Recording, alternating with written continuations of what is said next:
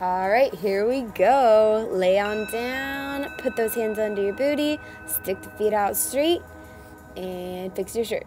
No, just kidding. Hold the hollow hold, okay? So this is our hollow hold shape. This is gonna be the basis for most of the moves that we're doing. Actually, I think all of the moves that we're doing. It's gonna be fun. But I want you to just get this shape down, okay? This is one way to do it where you're supporting your lower back. Later on, I will show you how to do a more challenging version, but you have the choice to keep it just like we're doing right now. So keep those feet up off the floor, head is up off the floor, and the lower back stays on the ground, okay? If your lower back's coming up off the floor, raise your feet up a little bit higher so that you keep that banana shape that we got going on here. Relax. Take this breather. You will appreciate these 10 seconds, I promise. All right, go ahead, hold that hollow hold again. Now we're lifting our knees into our chest. These are tuck-ups, one version of them, and I'll show you the other version later, but for right now, just keep those hands right supporting that butt and keeping that lower back on the ground. Pull those knees towards your chest, okay? So keeping that chin up and keeping that head off the ground so you can keep that hollow hold position, but keep moving those feet in and out. The challenge is to not touch the floor with your feet at all right, until you hear that bell. But, you know, if you need to put your feet down, you need to put your feet down. Try your best not to though, okay? If you need to lift them up into your chest and just give yourself a big hug, you can do that right now because you got a break.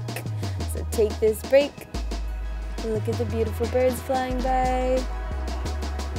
And go. All right, we are back. So now it's time for pike ups. Our legs are now straight. Same concept here with lifting with the lower abs, but now our legs are fully extended. So I want you to breathe in, breathe out.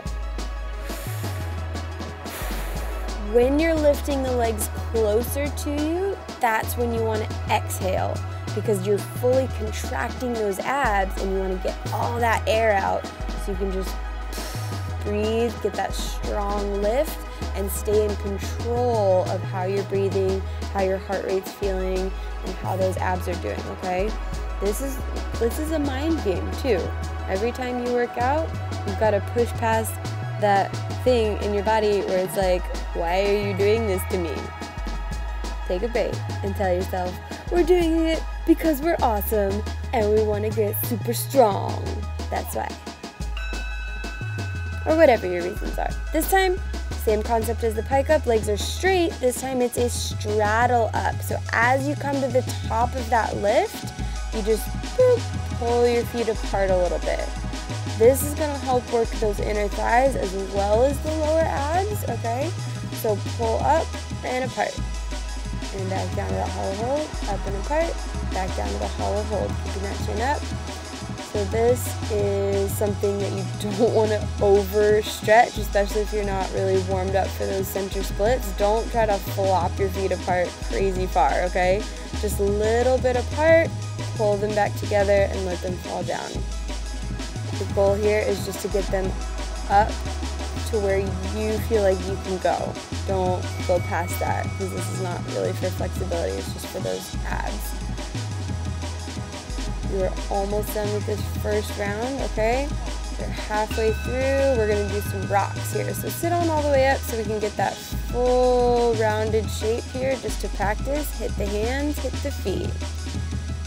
So you're gonna kind of fix that there so that you can hit the hands, hit the feet, and be able to rock back and forth. Do not slam your head into the ground, please. That should be something I shouldn't have to say, but you know, figure I'd say it anyways. Rock back and forth, squeezing those abs here, but just letting your body kind of do the work with a little bit of momentum, but you're still engaging those abs because you have to keep that rounded shape.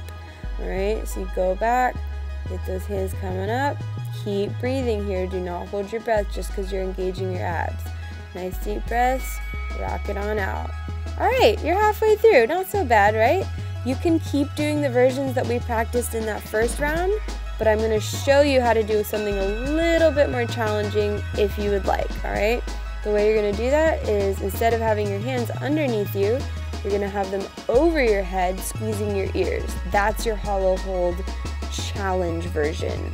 So if you need something a little extra, you're gonna go ahead and put those arms up by your ears and keep lifting through the feet, squeezing. So what I did just there was a little check to make sure that I do not have a tunnel underneath my back. If I can fit my hand underneath my lower back, we've got a problem, and you might want to put your hands back under your butt so you can support that lower back. No tunnel underneath your back, all right? It should just be nice and flat right there, keeping that lower back on the ground. It's very important to get that full ab work in, and it's also important to protect your back. Breathe, stretch it out.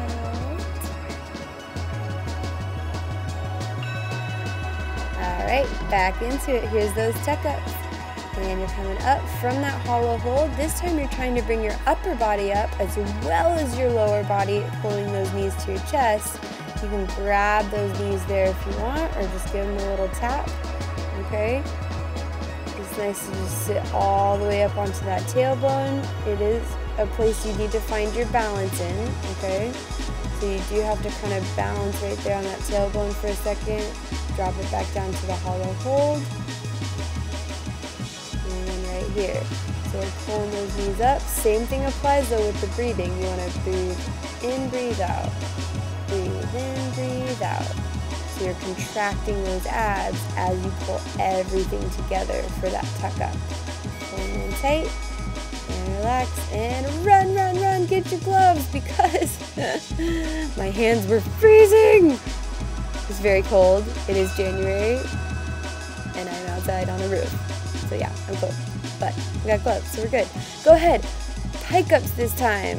We're good. So this time, same thing as the tuck-ups. If you want to just keep those hands under your waist, that's totally fine. But if you want that extra challenge, reach up for those toes, okay? So you actually bring your upper body up first, and then you want to bring the lower body there. I was just taking a little cheat break. If your abs are dying like mine are right now, it is okay to hold onto your legs to give yourself that little second of rest, to put the weight into your arms a little bit.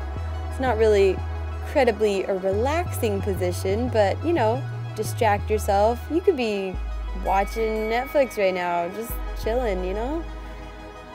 All right, stretch it out. If you want to do a little cobra stretch, that feels really good on your abs, so go ahead and do that. We are almost done. Here come your straddle ups. This time, if you want to sit all the way up, you can actually reach in between your legs and tap the floor. That's going to help you get all the way up to the top of that sit up and just boop, tap the floor right there.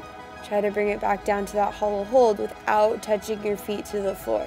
That's your challenge. Tell me how many times you touched your feet to the floor. That would be interesting for me to know, because I think I almost made it through without touching, but I was like, I'm struggling here. Right here, this is where my abs started to cry. Just cry and beg for mercy, but you say, no, this is gonna make me stronger. I am going to be awesome. Woo! Last one right here. You can do this. It's time for those rocks, which again, started out nice and sitting up, so really big rocks, but like I'm going to show you right here, you can make them a little bit smaller and not sit up quite so high, okay? That's going to make it a little bit harder for those lower abs to just stay engaged, and you don't have that as long of a rest at the top of that seated position, okay? So just give me those little rocks. Still tap the hands, then the feet, okay? Just like that. So if you want to go back to the big rocks, that's okay. Or you can kind of give yourself that challenge, make them a little bit smaller by tapping quickly, hands to feet, hands to feet. You are so close to being done. Do not quit now. Keep rocking. I know it's burning. You did it! You did all of it. Good freaking job. So proud of you.